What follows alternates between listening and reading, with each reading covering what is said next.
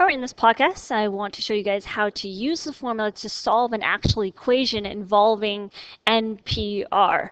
So once again, NPR, that is a given formula on your diploma formula sheet, and then that's a formula right there. So it does involve some factorials here. So in this example here, we want to solve for n in the equation np2 is equal to 110. So I'm arranging two objects at a time, and I want to find out from what set of objects am I actually arranging from. So n will have to be greater than or equal to 2, has to be greater than how many we're actually arranging here. So I'm going to go ahead and set this up here. So I have NPR is equal to n factorial over n minus r factorial. So that's just simply the formula here. So I'm going to go ahead and fill in what is given. So n, we don't know what that is. We know that we are arranging two objects because it's given in the actual equation. And we could just go ahead and fill this in. So n factorial we don't know yet.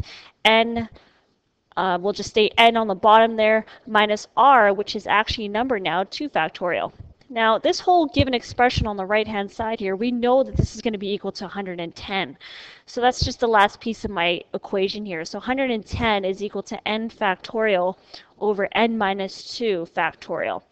So from here, what you want to do is go ahead and get rid of those factorials. So we're going to go ahead and simplify the right-hand side here. So once again, to simplify, you want to choose the bigger expression here. So quantity-wise, the top will be bigger. So to simplify it, I'm going to go ahead and rewrite it here as a descending sequence all the way down to n minus 2 factorial because I want to cancel that out. So I have n times n minus 1 times n minus 2. I'm actually going to stop there so I can cancel out the n minus 2 on the bottom. So this works out quite nicely here. So the n minus 2 factorials will now cancel out. And what I have left here is an equation that looks like this.